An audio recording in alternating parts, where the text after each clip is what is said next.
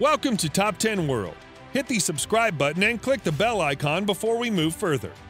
Time travel movies often make for the most mind-numbing sci-fi films with paradoxes aplenty. But it's those confusing temporal gymnastics that make them so much fun. Today with us at Top 10 World, you're going to travel between time for real as we're going to roll you back in time to show you how our Earth looked 100 million years ago, and then we're going to take you into the future to show you how our Earth will look in another 100 million years. If you could visit Earth like it was 100 million years ago, you'd not even recognize it. At the time, our temperate planet was a world of dense jungles and Sahara Desert-like widespread deserted areas which were ruled by dinosaurs. This period, the Cretaceous, has long fascinated scientists and laymen alike. For those who don't know about the Cretaceous, it's a geological period that lasted from about 145 to 66 million years ago. It is the third and final period of the Mesozoic era, as well as the longest. The geography of our Earth during the period referred to as the Cretaceous is barely recognizable to today's observer. At the time, the majestic Himalayas were yet to be formed. The rugged Rockies consisted of hilly areas accompanied by active volcanoes. Because the slow but inexorable process of continental drift has had considerable effect in the intervening eons, land masses then were indifferent, generally more equatorial positions. You'll be surprised to know that South America and Africa were physically linked. The sea level used to be higher, due to which most parts of North America, Africa, and Europe were submerged. After the geological aspects, let's talk about life. There are two major ways of reconstructing the history of life on Earth, i.e., dating the rocks in which fossils are found, and by looking at the molecular clocks in the DNA of living organisms. Research shows that the giant sauropod Argentinosaurus, believed to be the largest land animal in Earth's history, lived around that time. And also, the Cretaceous dinosaurs reached their peak in size. Our Earth used to be very hot 100 million years ago, and geologists have proposed that the altered position and topography of the continents accounted for the sweltering Cretaceous climate during that time. In general, the measure of climate appears to have been over 10 degrees Fahrenheit hotter than today. Evidence also suggests that the deep oceans were then about 20 degrees Fahrenheit warmer than today. At the poles, no evidence of permanent ice caps has been found.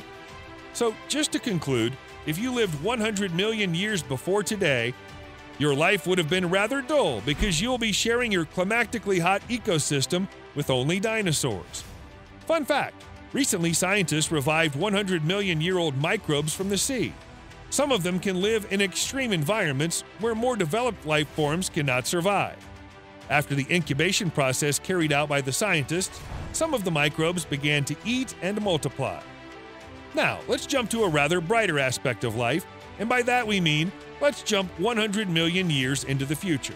If you've managed to come this far into the video, do give us a thumbs up. It only takes one gentle caress of a button. Getting back to our topic. Well, we just coined the term brighter aspect because a layman expects the future to always be better than the present day. So let's find out. Even after moving to the future, we will not be able to recognize our planet. All the continents our world of comprises today will turn into giant land masses. Huge mountain ranges, widespread snowfields, and glaciers. Humans would have gone extinct for ages till that time, and only some deep remnants of them would remain. First up, let's talk about continents, because by 100 million years from the present, the continental spreading will have reached its maximum extent, and the continents will then begin to coalesce.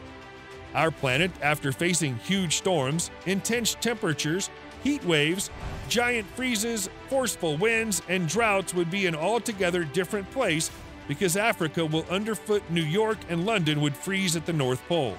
These pictures of Earth are not due to some global disaster, rather this is how nature works. This amazing process of remodeling will shape Earth into a completely different place. This remodeling process repeats itself after millions of years and is a part of a natural cycle that has shaped the Earth into its current state for the last 4 billion years. This process will continue until the sun finally takes over and destroys the surface of the Earth once and for all.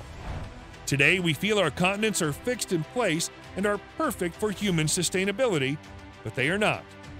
Well, that's one of our greatest misconceptions. Just look at this animation so you get to know how these incredible land masses have been on the move for billions of years. The collisions among these continents account for a continued process of construction and destruction as mountains fall and then rise again, land masses form and reform, and oceans disappear and appear again. After knowing about all these factors, we can claim that the continental movement is perhaps the mightiest force on Earth. Scientists suggest that cratons colliding with other continents form up a huge continuous stretch of land. It's called Volbara. Volbara's days are numbered as a rising plume of heat grows beneath it, and it can rip the world's first supercontinent into pieces. There are 4 fundamental scenarios for the formation of the next supercontinent: Novo Pangaea, Pangaea Ultima, Arica, and Amasia. Each form depends on different scenarios, but ultimately all are linked to how Pangaea is separated and how the world's continents are still moving today. Considering the fact that the world will no longer belong to us after 100 million years, as humans are supposed to be a long time dead before 100 million years, or at most, animal life could survive for about 100 million years after plant life dies out. Since we've left an incredible number of our creations in the small 200,000 spans in which we've existed, and yet in these 100 million years, we have a little bit more time. So just like we managed to find out the fossils of dinosaurs and got to know about their existence, the next occupants of this planet might find out our remains and get to have an idea about your existence. Concrete, plastic, and aluminum are these materials that never existed before our age, and the existence of these materials would also increase the findability of our race for the newcomers. Lastly, let's talk about the detonation of the first atomic bomb on July 16, 1945.